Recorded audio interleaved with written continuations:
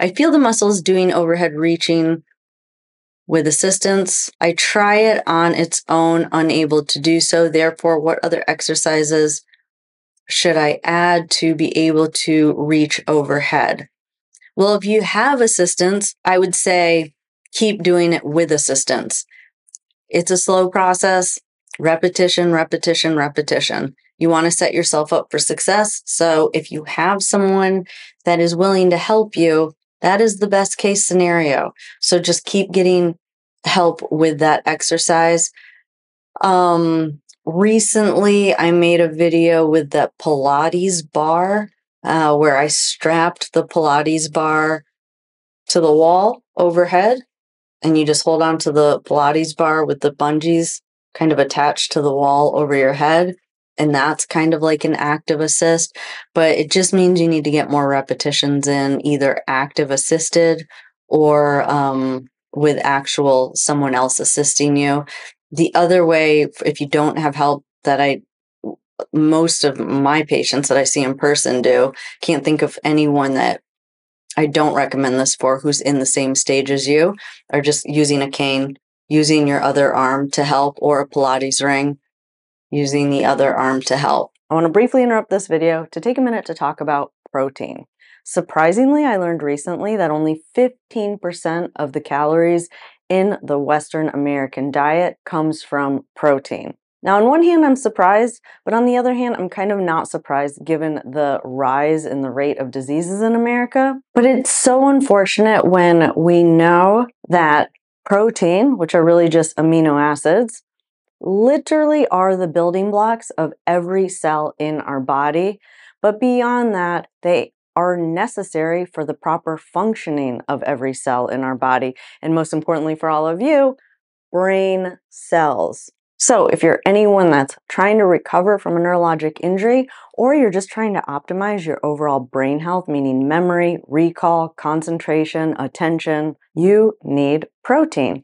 But beyond that, if you're someone that's just trying to lose weight, we know there's no dispute that protein is the most satiating of the macronutrients, macronutrients being proteins, fats, and carbohydrates. But in addition to that, but even beyond that, excess protein cannot be stored as fat, unlike carbohydrates and fats, where excess carbohydrates and fats are stored as fat. So it's protein satiating, can't be stored as fat, is the building block of all the cells in our body, and is required for the proper functioning of all of the cells in our body. Now, how much protein should you be getting? The recommendation for adults is 0.8 to 1 gram per kilogram of body weight. Now, I know for me, that is a very large amount of protein. That's very hard for me to get that amount of protein in. And that's where today's product spotlight comes into play. These are Pop-Tarts. Yes, a protein Pop-Tart. This brand, Legendary, has literally cracked the code on creating something that actually tastes like a Pop-Tart, that has 20 grams of protein and only 4 grams of sugar, and I absolutely love these.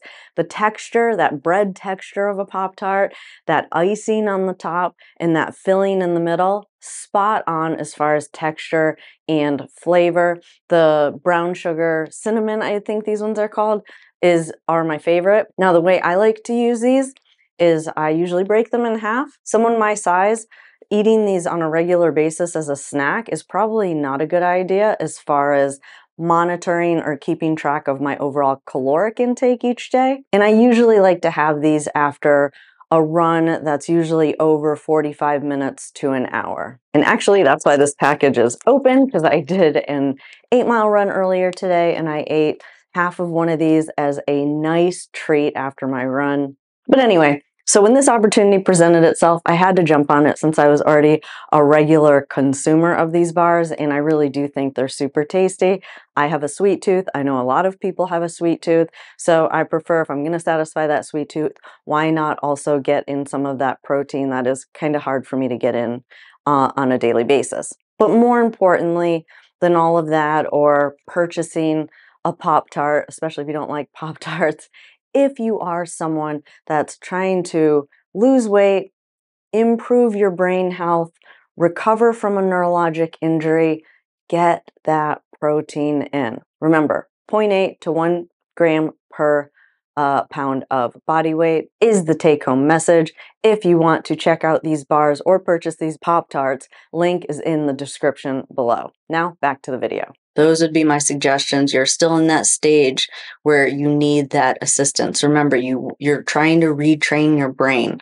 So you have to set yourself up for success. And if that means right now you have to get assistance, I would keep doing it with assistance.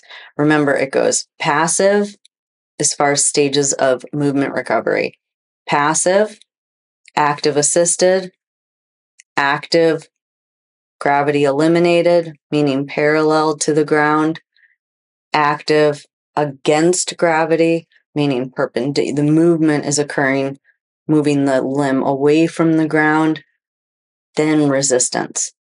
And you don't want to skip over any of those stages. So passive, active assisted, active, gravity eliminated, active, against gravity, resistance. And again, it's very, very important. Skipping over stages, which a lot of people want to do, I just think you're going to get frustrated and you're going to develop some poor mechanics. There's just no doubt that you're going to compensate. Today's video sponsor is the Allele 3X percussion massage gun. Now, I do get this question a lot. Should I use a percussion gun for my spasticity? And I would say it all depends. Some people, it definitely helps, but there's also others where I know for sure that it does make the spasticity worse. But where I think a massage gun can be extremely valuable is in that very, very early stage where a muscle is flaccid. Tapping and vibration helps to give sensory input to the brain. That is where a percussion type of tool can be such a valuable addition to your toolkit. And so this product I'm holding here is called the Allele 3X percussion massage gun. It is one of the more reasonably priced massage guns that are on Amazon. This model right here is extremely lightweight. It comes with 4 different attachments that you can put on the end. I really like the flat attachment. I find it to be the most tolerable. And it has this angled handle on it, which does make it easier to reach some of those hard to reach areas of your body. This gun is extremely lightweight, it's quiet, and it is pretty powerful. I would always start on the lowest setting, work your tolerance up to the higher and higher settings. But as usual, this company was generous enough to support this channel. So by clicking on the link, you can learn more about the product, but it also does support this channel. So thank you in advance for your support. To learn more about this product and to purchase it, click on the link in the description below. Now back to the video. If you liked that video and you want to learn more exercises on how to improve your walking, definitely check out this video over here or that video over there. If you want even more help, check out our Gold membership program where you will get access to over 300 exercises that are not here on YouTube, as well as access to our monthly lives where you can get your questions answered.